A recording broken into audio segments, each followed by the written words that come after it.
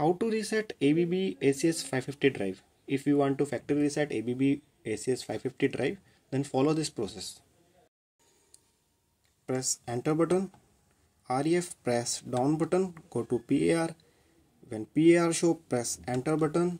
01 group, go to the group number 99 by pressing up and down key. Group number 99, press enter button. 9901, press up key.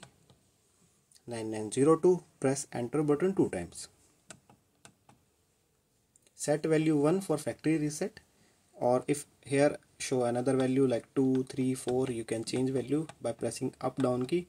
If here show already 1, then change to any value and set 1, then press enter button.